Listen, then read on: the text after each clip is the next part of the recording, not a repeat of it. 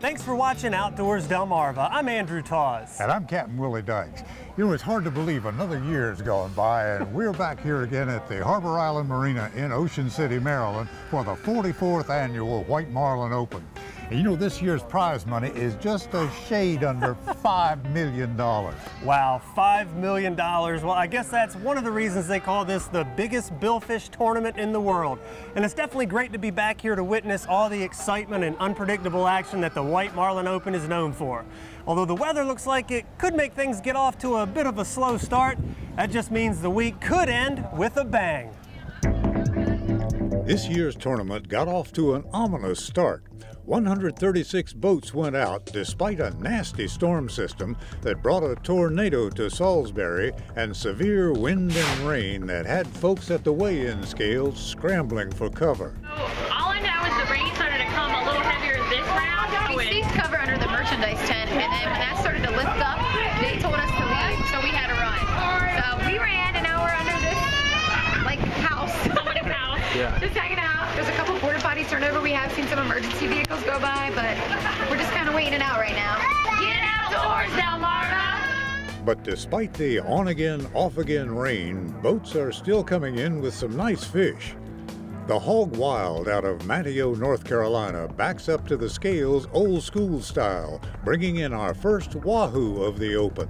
This morning it was nice, but this afternoon it was a little bit snotty. The ride home was really wet. We had some thunderstorms right outside the inlet. Wouldn't have wanted to be on a smaller boat today.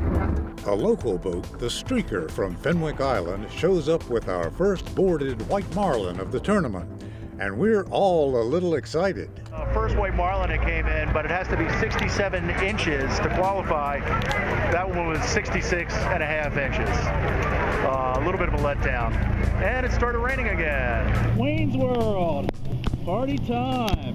Wayne's World from Cape May, New Jersey comes in carrying our second white marlin of the tournament. And this one meets the minimum length, so it's coming to the scales.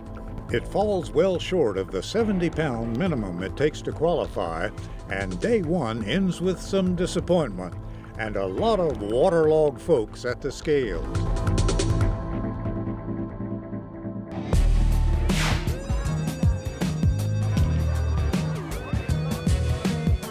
With only 12 boats fishing day two of the White Marlin Open, it's expected to be a slow day here at the scales. But the rough seas don't keep Blue Runner from bringing in a couple of yellowfin tuna, one of which is good for first place for now. But I don't know if it's going to stand. We can hope for another round of bad weather. That would be great. But with over 300 boats still having 3 fishing days left, the final 3 days are looking to be pretty big.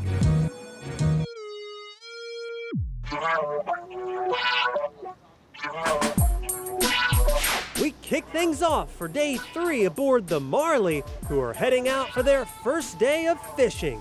The forecast is finally calling for a nice day out on the ocean, and with 297 boats fishing, it's gonna be a big day. That's if the fish decide to show up. People are fishing for 1, 2, 3 bites a day. It's been kind of on the slow side this year. Jim Lido is pumped as usual, and so is the rest of the crew. After 2 lay days, they are anxious to get out and fish, and the crowd at the inlet is finally able to see a parade of boats head out to sea. Mate Mark Stevens is getting the lines ready, and once 8:30 rolls around, it's time to start fishing. The guys waste no time this year bringing out the scientifically proven to catch fish cinnamon-flavored serum. There's no guarantee which species of fish you will catch, however. A few dolphin are hauled in, but these guys are looking for fish with bills. Okay, boys, here we go. That's when Brian Giorgetti of Graysonville, Maryland, finds himself in the hot seat.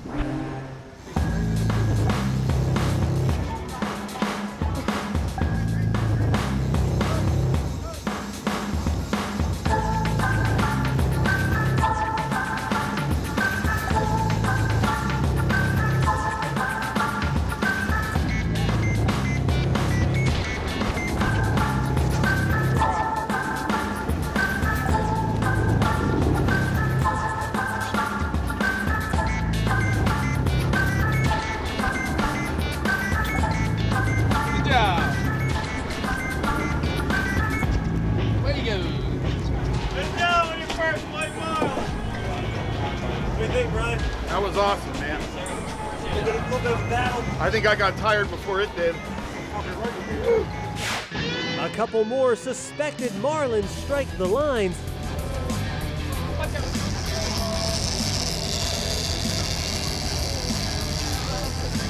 But never quite take the hook. But there's still a few minutes left to fish. See if we can't capitalize. We don't do it today. In the next 2 minutes, we'll come back out tomorrow and try it again.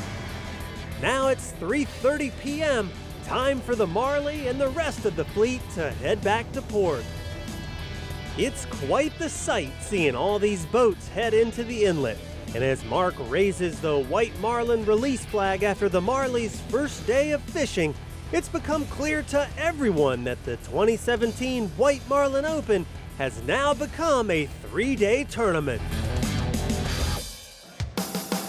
Coming up next, the final 3 days of the White Marlin Open are shaping up to be big. Find out if any qualifying marlin will make it to the scales. But first, did you know?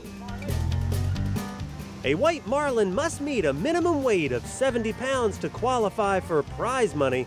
How heavy was the biggest white marlin in tournament history? And what year was it caught?